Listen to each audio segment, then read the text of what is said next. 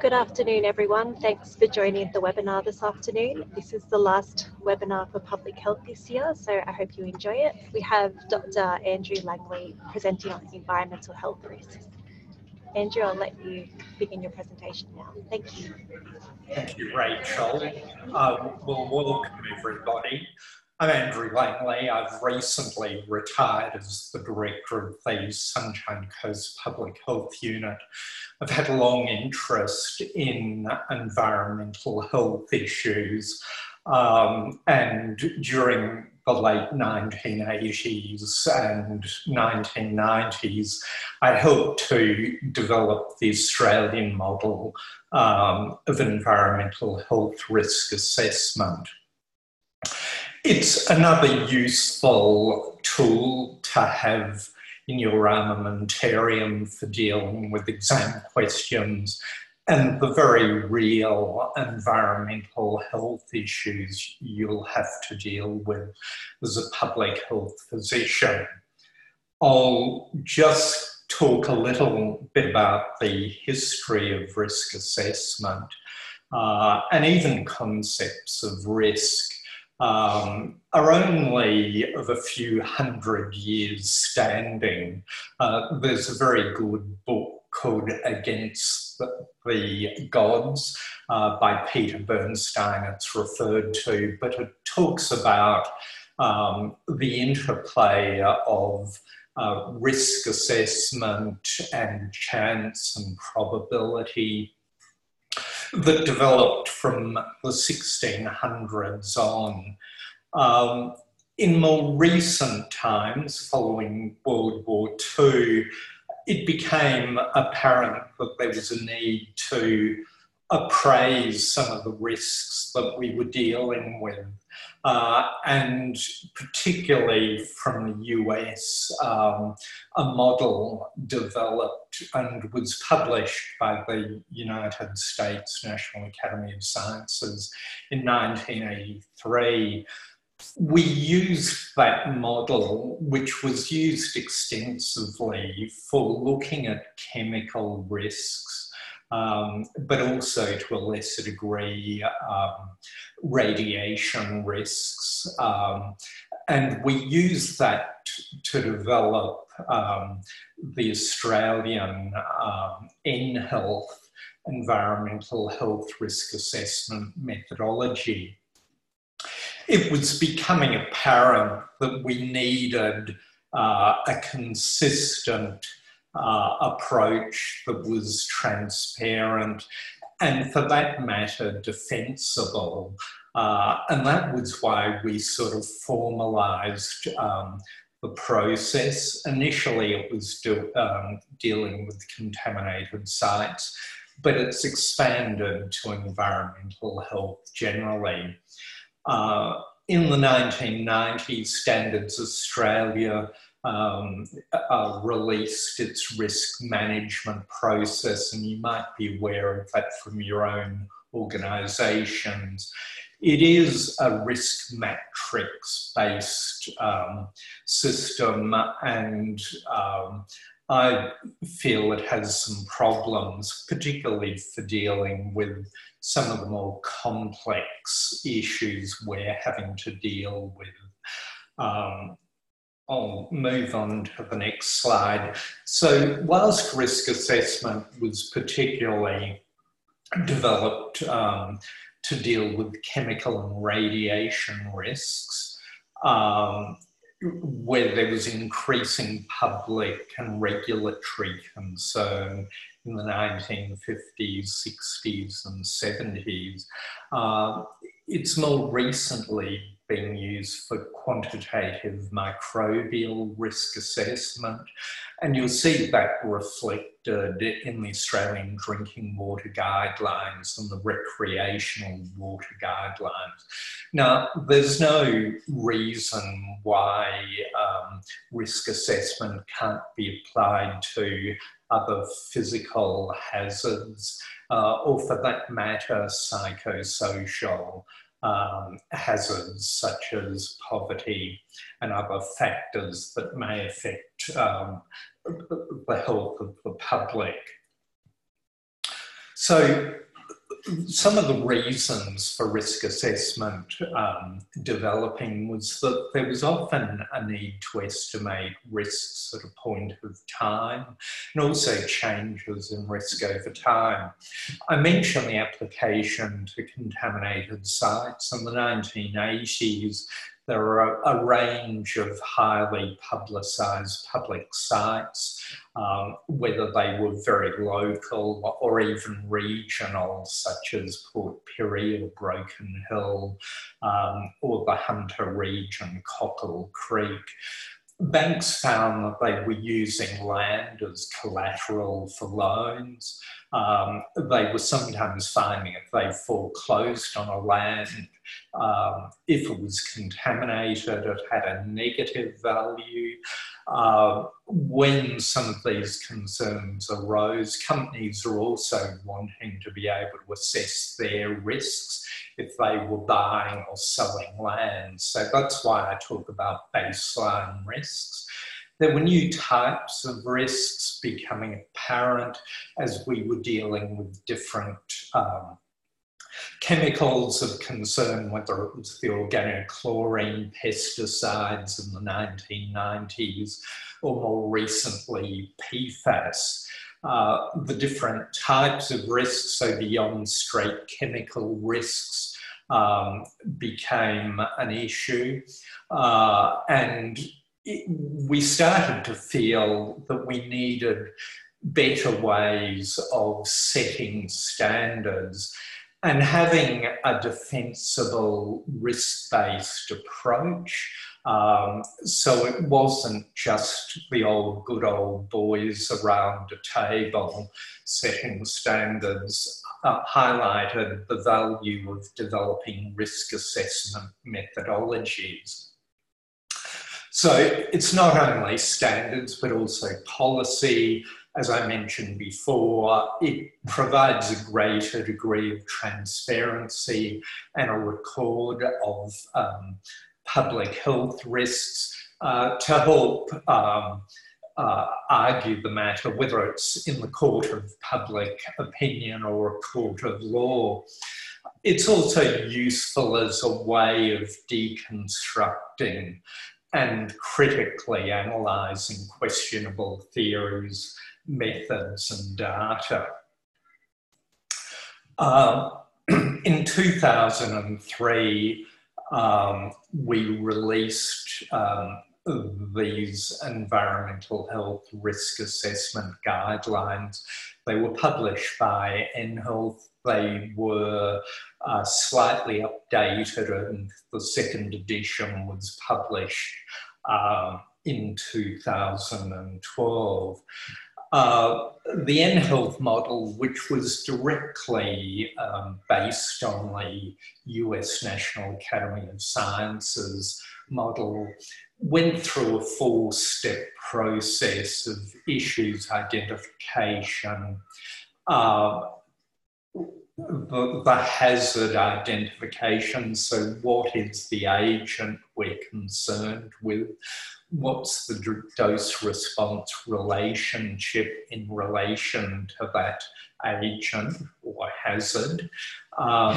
What's the level of exposure of an individual or more likely population or subpopulation? And you integrate all that information into a risk characterisation so as better to understand the nature and magnitude of the risk. Now, in the 2003 document, we set it out like this. And I'll move on later to show you the latest iteration. But we perceived risk assessment as being an objective scientific process, and the risk management being the more subjective process that not only takes into account the scientific information, but social, economic and political information.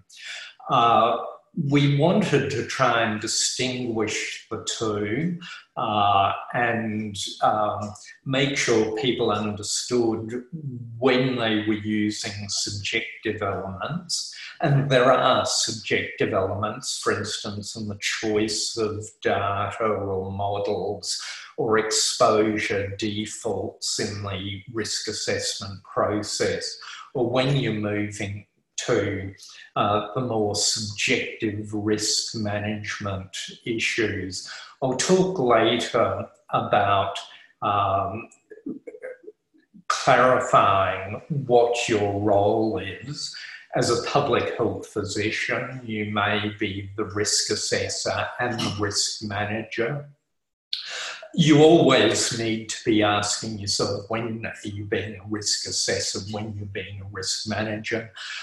A bit like cluster investigations, you really need to figure out who's doing the cluster assessment and who's doing the cluster management. And it might be different people with different objectives, and you need to be aware of what their objectives are. Now, this was the more recent iteration of the in-health approach, and that it really looks at having three phases. I'd strongly recommend, if you wanted to study and have a risk assessment methodology, that you look at page 11 of the in-health guidelines.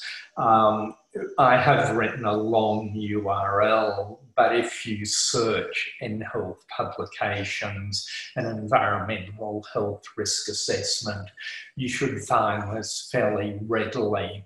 So it explains the processes. In the earlier iteration on this, really an integral part for all phases is internal and external stakeholder and engagement and involvement. So that's really an important aspect.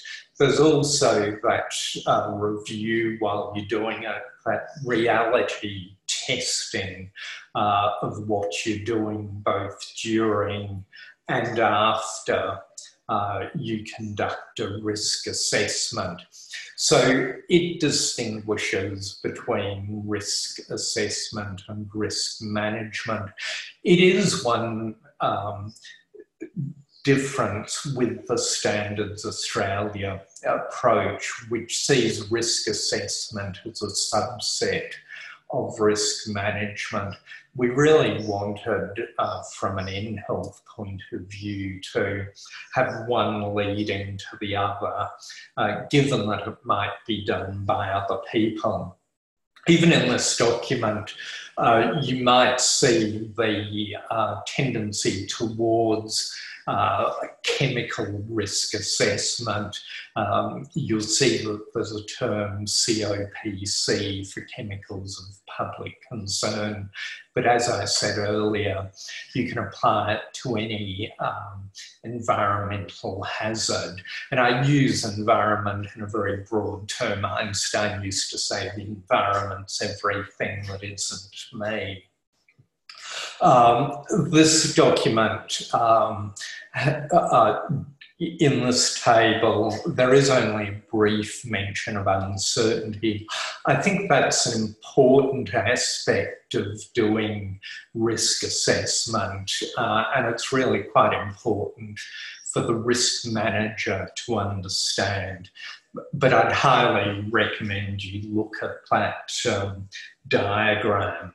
So before you even start a risk assessment, and sometimes you'll find you're told you've got to go and do a risk assessment, you need to think about some issues like, is a risk assessment appropriate? And in my next slide, I'll give you a situation where you don't really need to do much of a risk assessment. if the hazard or risk is politically or socially unacceptable, you have to ask yourself if something such as a chemical is going to be banned or highly regulated, what's the value of doing a risk assessment? And always there is this question, is there a better way of managing the risk?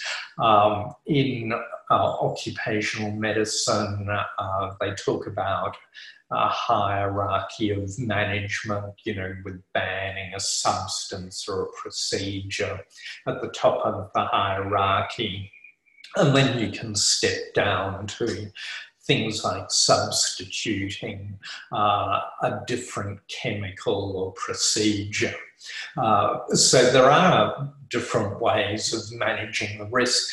This is a classic photograph of people building skyscrapers in 1930s America, and you don't need to do a risk assessment to appreciate that a range of risk management options are needed in this situation. So can you use, rather than having a full-blown risk assessment, which is time-consuming and quite resource-intensive, can you rely on criteria which are risk-based in their setting? And that was a process which we started using with contaminated sites, of trying to set criteria with wide margins of safety. We did call them health investigation criteria, suggesting that if you exceeded them, you needed to do further investigations to determine what the nature and magnitude of the health risks were. In reality, once we'd introduced them, they started being used as a de facto remediation criteria. So before you start doing a risk assessment, figure out what's already been done. Importantly, because it is time and resource intensive, is the time and resources available? And most particularly, who's the risk assessor and who's the risk manager? So even if you're doing both, you've got to figure out when you've got your risk assessment hat on and when you've got your risk manager hat on. Often you find, unless people step through that, they end up with role confusions.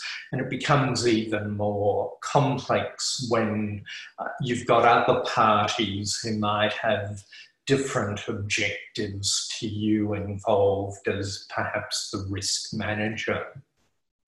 So often it's really important, if it's a multi-departmental or multi-party situation, to really ask or establish what the objectives of all the involved parties are. Sometimes they're not compatible with yours. We assume everybody is operating from a public health perspective. But as an example, I was involved in a major measles outbreak in a high school, and it took me some time to figure out the problem I was having with coordinating some of the actions. Was the Department of Education had quite different objectives to what I had as a public health physician. For example, I wanted to close the school while we sorted out the issues. They wanted to keep it open. It happened that I eventually found out that they'd had a previous school closure where a child had, I think, drowned in a storm when the school was closed and children were sent home. So that was affecting them. So often you find that they don't have objectives that neatly match the objectives of public health. You've always got to ask yourself, is it being done as a ritual to satisfy political concerns rather than a meaningful process? Because the process of risk assessment is really aimed at informing the risk manager, you've got to figure out how you're going to communicate to the risk manager, but not only to the risk manager, but also to the other parties involved, which can be the community as a whole. I've been involved in some pretty complicated issues with contaminated land, etc., where you've had quite fractured fractures occurring within the community. Also, you know, when you start talking about risk, different people will have different interpretations of what risk is and what some of the terms you use will mean. So communication is a challenging aspect. Sometimes, and you may need to clarify this earlier on, is are you going to present your findings in a quantitative way, so often as a number, or a qualitative way, you know, as a category of risk? There are problems with both, and often you're using quantitative aspects, particularly with regards to exposure, but you're also using qualitative aspects. I'm always a bit suspicious of risk assessments that are highly numerical, and the more decimal places they have, the more concerned I am about it. The numbers may rely on quite conservative defaults. So it may be that they overstate the risk. There is always, depending on the choice, the possibility it might understate the risk too.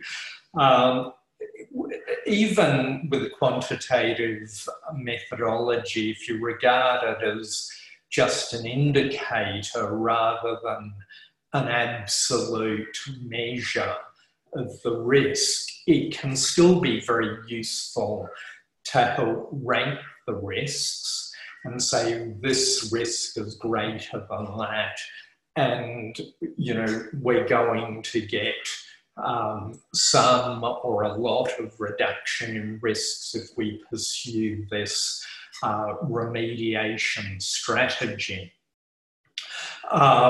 If you are categorizing the risks, you really need to look at how you're going to categorize or define those categories to help people understand. Again, this is an example where a precise value in quantitative risk assessment shouldn't be mistaken for accuracy, which it often is presented. Sometimes you've really got to use ordinary language to indicate the level of risk. And having a well-defined ranking system can be useful, not only to yourself and the risk manager, but to the community. Terms such as high, medium, and low risk, or negligible risk, or nugatory risk will be interpreted quite differently by different groups. So there's the whole field of risk perception, and as examples, you know, involuntary risks are less tolerated than voluntarily taken on risks. People tend to accept naturally occurring risks better than they accept anthropogenic risks. But using terms like high, medium and low can often lead to quite different perceptions and confusions and problems with risk management. There's always the risk of using inappropriate comparisons, which can be seen particularly by the community as not addressing their concern about a particular risk. You've got to always look at if you're undertaking some sort of remediation, what are the contingent risks from those remediation activities? You know, there have been lives lost in major earthworks as related to remedying contaminated sites. So often it's not we'll move from a risk to no risk. Even making that movement may entail risks, and they may be different, albeit lesser risks after your remediating activities. You also, if you're starting off determining a level of risk, ask what's going to be acceptable or tolerable, and to whom is it going to be acceptable or tolerable? Often you find when you start doing a risk assessment, you don't have enough data and you might be too heavily reliant on default data. For example, looking at contaminated sites, the median exposure for children under 2 is probably about 100 milligrams of,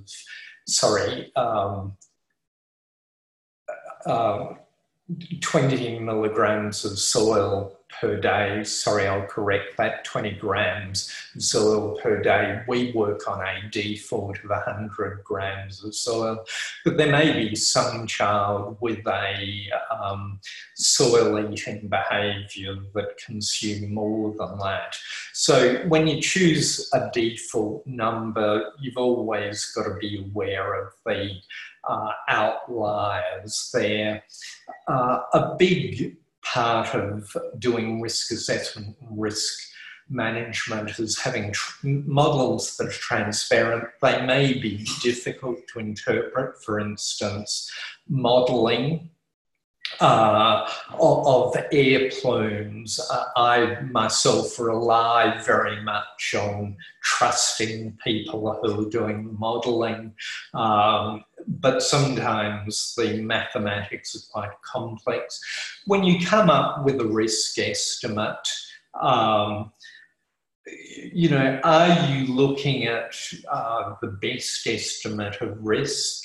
And is it for the population as a whole, or a particular subset of the population? Some methodologies come up with an upper end estimate, and sometimes these can be quite conservative. On the other hand, as I mentioned earlier, you don't want to underestimate the risk. So is there a good appreciation of uncertainty? Because this may well come up in your risk communication to either the risk manager or the community. And some people like Steve Harudi, who's been involved in risk assessment for a long period of time, has said, you know, one of the main reasons for doing the risk assessment is just to help you identify the areas of uncertainties and the level of uncertainties, which might be an order of magnitude. You also often will find it useful to do some sensitivity analysis using different assumptions or data selections. In that first step, you know, you're figuring out what's the concern, why it's a concern. I'll skim through some of these fairly quickly. Before you launch, you've got to figure out whether you're going to be able to have any impact from doing a risk assessment.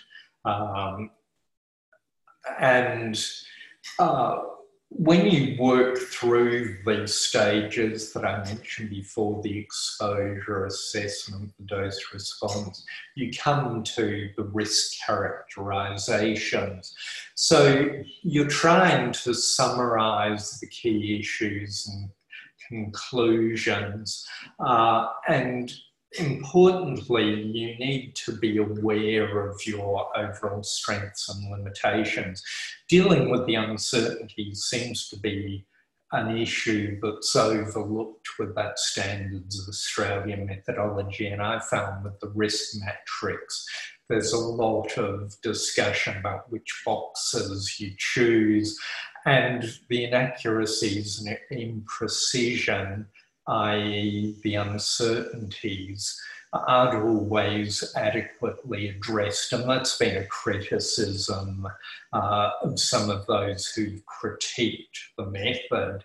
Admittedly, for people who have no really understanding of risk and risk assessment, it helps them to start to look at it and start to think of it in certain ways. But I think from a public health point of view, we're often dealing with greater complexity.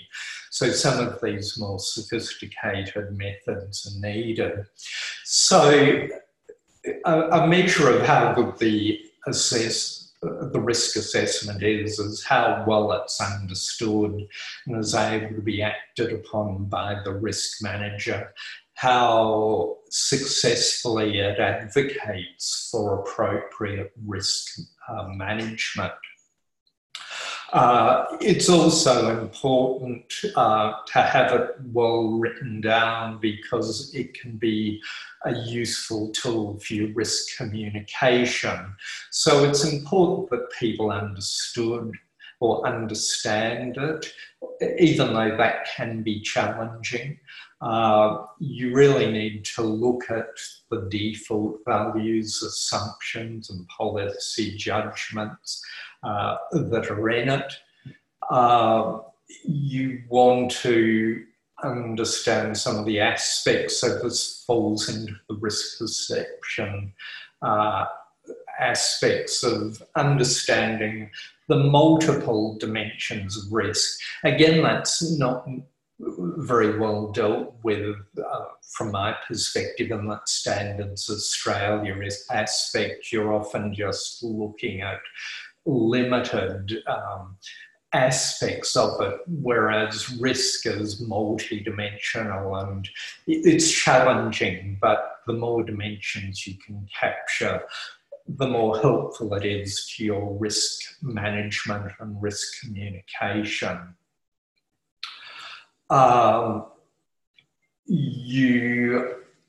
Before you're doing it, you need to understand what others have done in terms of their risk characterisation, so be aware of conflict or duplication that may occur. There are major problems, and I often use this example of communicating risk. This was the Challenger lunar module, which burnt up on re-entry because tiles had been damaged. Edward Tufte, who's very worth seeking out, uses the way some of the information was presented to the risk managers as being fairly problematic for getting effective risk management. He's particularly concerned about use of PowerPoint slides. So if you are interested in this, and it is quite interesting, look up the edwardtuft.com website and search for his cognitive style of PowerPoint on his appraisal of the Challenger tragedy. One key issue, and this is getting into the risk perception and risk communication aspect, is what exactly are the risk assessors estimating? Is it actual, calculated and perceived risk? The Society for Risk Analysis would say uncertainty is the difference between the actual and calculated risk. And as I mentioned before, it can be orders of magnitude difference. Sometimes it's a black box, and this relates to the lack of transparency. I often suggest some risk assessments are a bit like the way farmers weigh pigs using a large bean balance, going to a lot of trouble to balance it with large rocks and estimating or guessing the weight of the rocks. So having transparent methods is really quite important to have it done.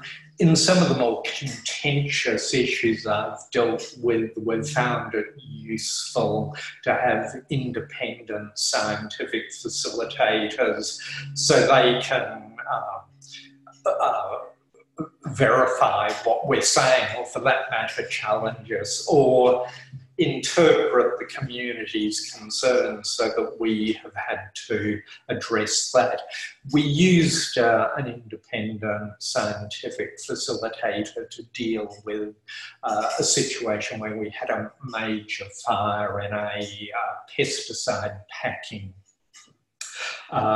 facility where there are a whole range of issues, including you know, how did you model clouds of contaminated smoke? Some techniques people find hard to understand, even though they might be quite valid, such as Monte Carlo ways of getting better understandings of what the distribution of exposures are in a community. So very helpful, but people will often think you're whitewashing it if you use it. I'll give very quickly some examples where this has sort of been what's been presented. And as you can see, it's all a bit meaningless, and yet a risk is being categorised as low risk. So often the numerical ones go astray. Different people have different perceptions of terminology. I've often found that whilst we're stating that this is a low-risk contaminated site, the fact that the community has seen people running around the site in moon suits is a much more powerful message than what we're saying. And our way of addressing it is to explain these people are working on contaminated sites all the time. We take a very conservative approach. And that's why we're putting them in PPE. The problems have generally occurred when the community hasn't been warned beforehand, and we got into the process of door knocking or letterboxing to say, you'll see people dressed in PPE tomorrow on such and such a site, and explaining it as I hope I've explained now. But if there's an apparent conflict between what you're saying and what it appears you or other government departments are doing, it's problematic. Some risk assessments don't really discuss how well the risk, over what time period you're applying this. Are you applying this to a financial year, a lifetime, or forever? You will have seen with the recent floods how, in a sense, misused the term 1 in 100-year flood as implying that if we've had a flood this year, we might not have another for another 100 years, rather than being a 1 in 100 chance every year. So the terminology needs to be really quite closely looked at, and sometimes having a concise and appropriately worded narrative, a few sentences may be much more useful than any single word, such as high, unlikely, or number. I'll just skim over, but there are issues with dose response. Uncertainty assessments are important. It's always present. And you need to look at uncertainties with each step of your risk assessment process. I've only got a couple of slides to go. There was a discussion about, in the competencies, understanding surveillance data in relation to environmental health risk assessment. It's a problematic area. I was involved many years ago about trying to develop environmental health indicators, and getting validated indicators is problematic, given that we've in some ways improved things so much. But even at the current time, we're seeing issues with not being able to fully appreciate the air quality data. And for many years, I was involved in trying to get messages around air quality data, but it was very problematic working with different departments and states. And even in areas such as the drinking water guidelines and recreational water guidelines, some of these are strongly risk-based, but the interpretation of the data, like 95th percentile data in relation to recreational water, is very problematic often to both the users and the population. It's many of the problems we get with communicable disease data is problematic with environmental health data. And often we're seeing the tip of the iceberg with our data. So it's an area worth looking at, getting better environmental health indicators, but we've seen how conflict generating even climate change areas are. So it's going to be an ongoing challenge to public health physicians. I've given a few references here and a link to the in-health guidelines. The ATSDR primer on health risk communications now out of the press, but it has a very nice statement in relationship to risk communication. If we haven't gotten our message across, then we ought to assume that the fault is not with the receivers. There are numerous others who've written about risk assessment. David Vos is one. Hass Rosengerber's book in 1999 about quantitative microbial risk assessment as a benchmark. The problem is sometimes it's coming up with numbers that are going to several decimal places. It's the best data we have. Some of it was done on healthy white adult males too, so extrapolating some of the data is problematic. So that's my call. Rachel, I think, has been looking at comments or questions you might have. So Rachel, are you opening this up to the questions? Thanks, Andrew. I haven't received any questions through the screen yet. If anyone who's listening on the line, if you have any questions that you'd like Andrew to respond to, could you please type them in the webinar chat box or in the Q&A box?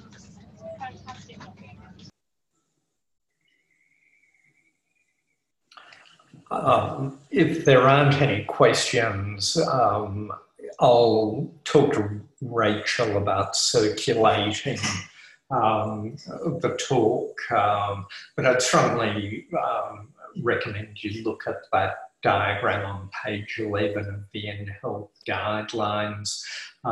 You'll find that it is a useful tool that answering some examination questions maybe, or dealing with these issues which often take up a lot of time if you're working in a public health unit.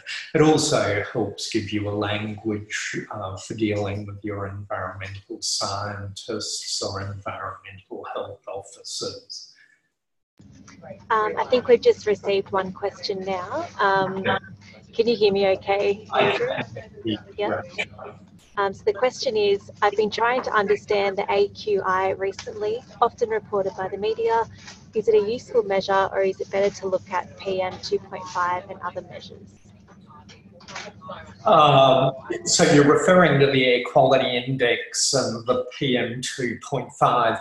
Look, this has been a contentious issue, as I said, for 10 or 15 years. We were having discussions at N-Health about how you could categorise that air quality data, which is sort of problematic in itself. Different states have different ways of measuring it. Some states have their air monitors in areas that they thought were particularly bad, near oil refineries or major highways. So it was sometimes worst case data. In other states, it was sort of in the CBD, which may not be representative of areas. Some of the issues are the timeliness of that data and how representative it is. You know, certainly in Sydney and Brisbane and here on the Sunshine Coast, our air quality is not good. Starting 15 years ago, there was increasing interest in the microparticles or nanoparticles. So initially we used to look at less than PM10, so 10 microns, which particles of above that size were not likely to get into the alveolar tissues.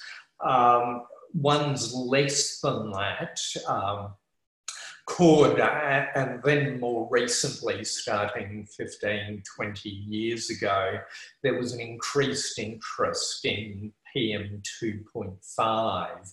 So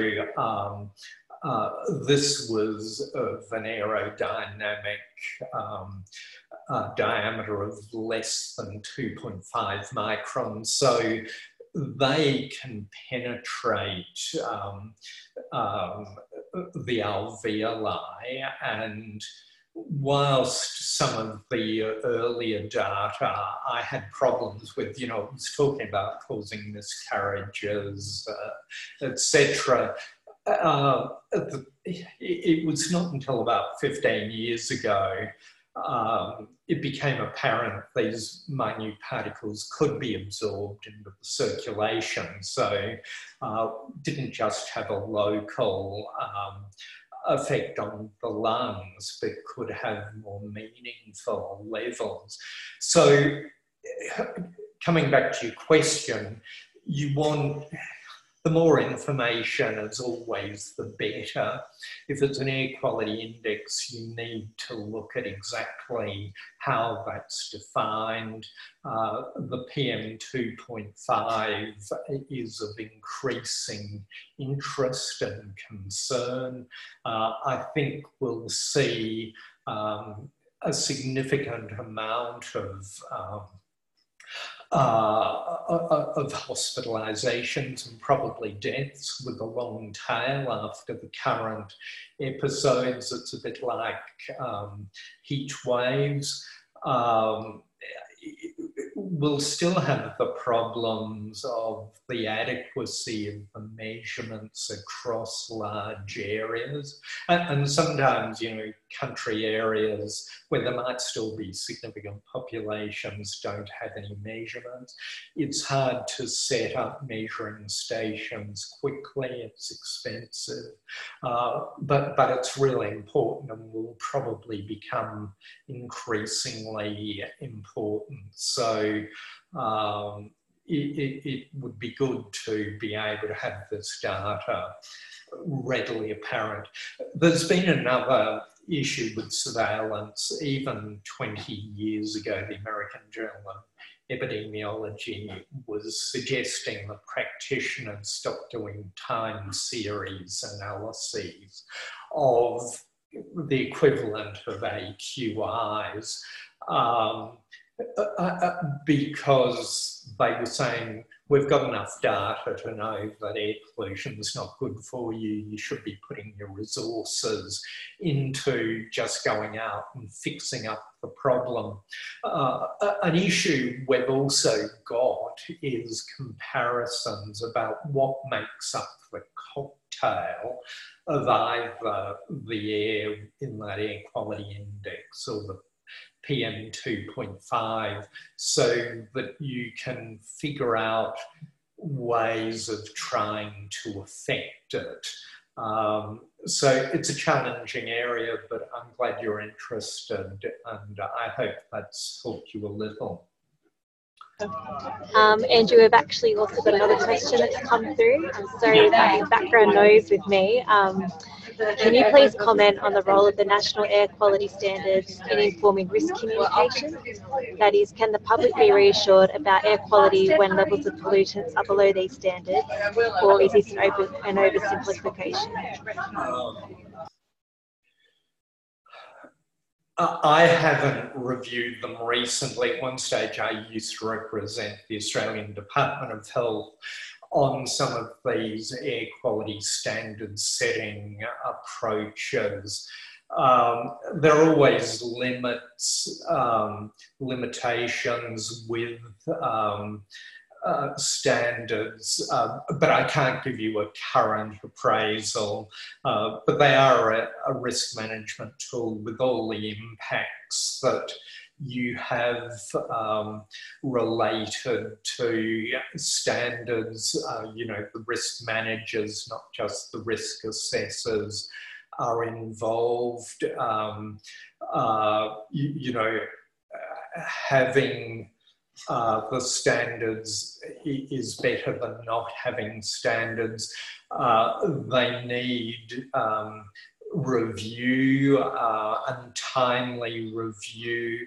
Often you find standards, once they're set in concrete, and it's very hard to change them. So in the field of asbestos occupationally, there were standards set for asbestos fibres per cubic metre of air.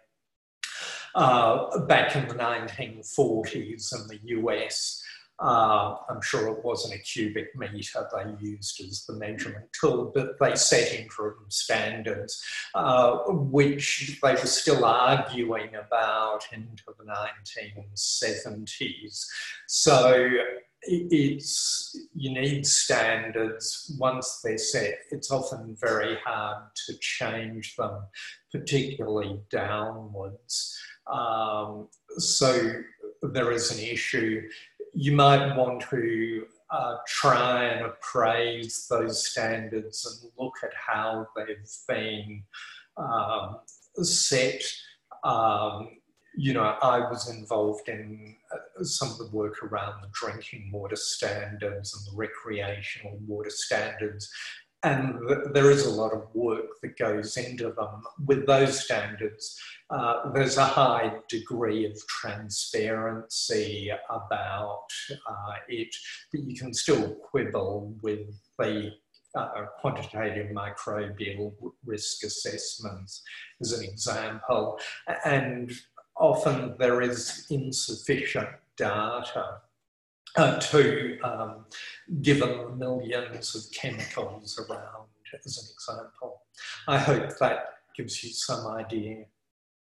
I think that's great. Thank you, Andrew. Well, I can't see any last minute questions that have come through. So thank you very, very much for presenting this afternoon. I think it's been very informative to everyone who's joined. I'm sure we'll have a lot of trainees who view the session later online.